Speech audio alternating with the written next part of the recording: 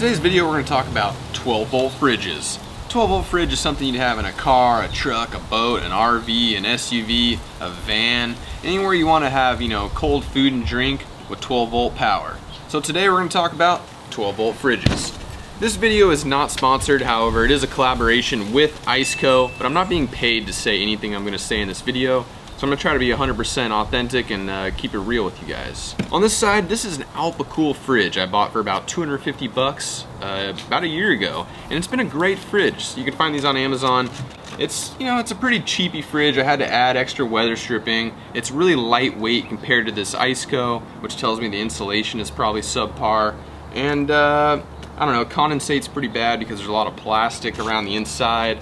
And I don't know, it just feels like kind of like a cheap, like McDonald's toy kind of. But at the same time, I can't really complain because this fridge it's been great. It hasn't skipped a beat in the year I've owned it. I also like how the lid is reversible. You can open it this way or this way, which is kind of cool. Over here, we got an Iceco fridge, and this is a very nice fridge. When they reached out to me and told me they're gonna send me one of these fridges, I was an absolute yes, because this is a really quality product.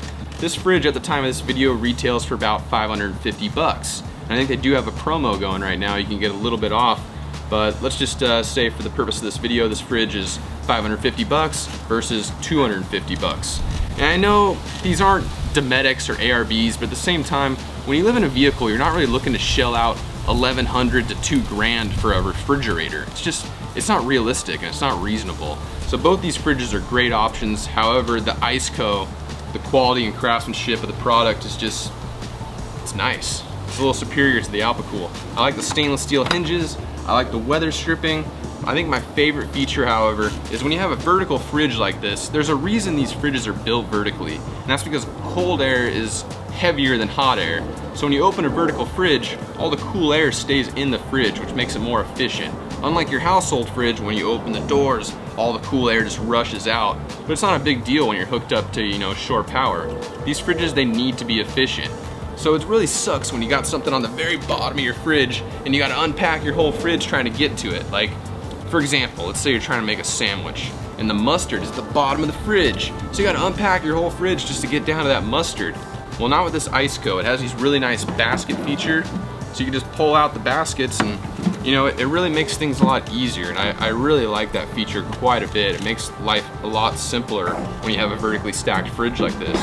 It's also a lot heavier than this Alpicool, which leads me to think the insulation is a lot better. The inside is aluminum versus plastic.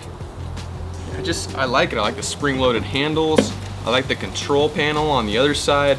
The lid, however, is not reversible, but that's not really a huge deal to me. I mean, I actually have mine in the same orientation, so it's not really a problem. I don't mind that. I also like the way it looks. This one looks like kind of like a cheap Dometic. It has the same color combination and just looks like I don't know, it just looks like a knockoff Dometic versus Iceco. They're kind of doing their own thing with the color scheme, and I really like that.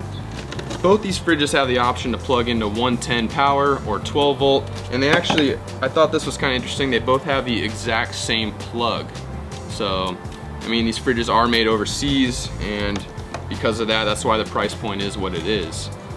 So, yeah, I'm really excited to test this out over the course of the next year or so, see how it keeps up in really extreme desert climates. Anything over 95 degrees, this fridge will just cycle on and off just all day and all night, which was really hard on my solar system. This fridge, however, has a really nice compressor. It has a C-cope in it, which I think is really similar to a Dan Foss, I believe.